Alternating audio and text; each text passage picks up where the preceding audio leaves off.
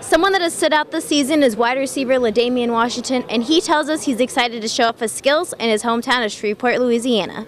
I'm going to take them downtown, show them some nice restaurants. We're going to definitely hit the outdoor mall, the boardwalk. I think that's a great place to take them. All the guys can split up, go into different stores. We got a nice Nike outlet, Polo outlet. You name it, we pretty much got it. There is no one on the Mizzou football team more excited for the Independence Bowl than LaDamian Washington. First text message I get saying that we're coming back to the Independence Bowl playing North Carolina. I'm like, how sweet is that? So I get to play in front of my brothers, play in front of the hometown, and I got a lot of fans there, so I definitely expect it to be a Mizzou home game.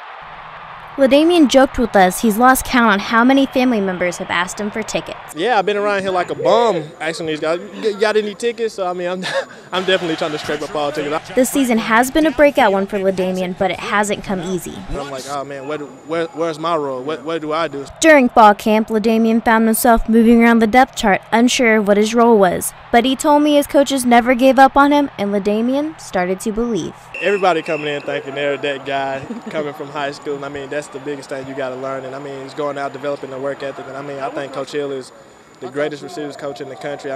He definitely stuck by my side at times when I gave up on myself. And if we can go to the start of two-a-days this year and to the end of two-a-days, that big jump right there really got me off to a great start into the season.